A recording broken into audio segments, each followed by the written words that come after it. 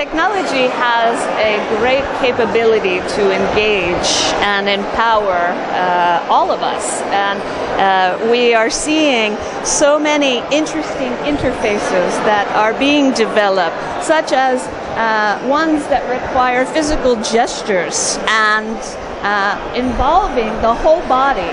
So what happens here is that children and individuals are fully engaged in the experience, where they are able to use their body, gracias, use their body and their gestures as part of the experience. And so you end up trying to engage in fully with haptic senses and gesture-based input, which brings the engagement level up of all of us. So trying to do this for education is really the challenge, and bringing that into our space of thinking about cognition, thinking about body cognition, or what some learning theorists talk about as embodied cognition, is a very interesting trend.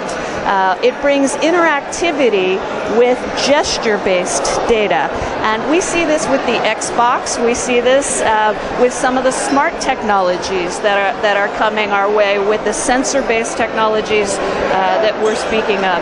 And I think this has amazing potential for not only to engage us, but also to learn about our own learning processes related to physical activity, related to cognitive activity, and we can empower children to, use their entire body, use their spaces, use interactivity to be able to have interesting experiences that help their learning process. This is a whole nother level of contextualization that we need, as learning technologists, we need to learn to design for.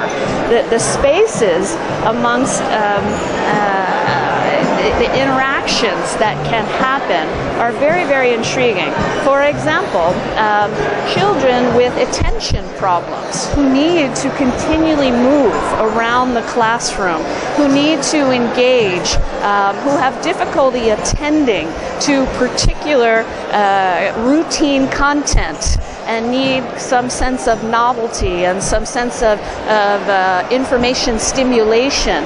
This type of environment used not just for entertainment and commercial purposes, but geared towards learning, geared towards physical activity, is a very interesting space for learning technologists to design for. And I think all of these technologies, from the creative construction of new materials to robotics for children, to sensor systems, and to interactive visual games, have much potential, not only for us as learning technologists, but for the children to become designers, for the children to create their own environments as well, and that creative construction and play that is so important to all of our education.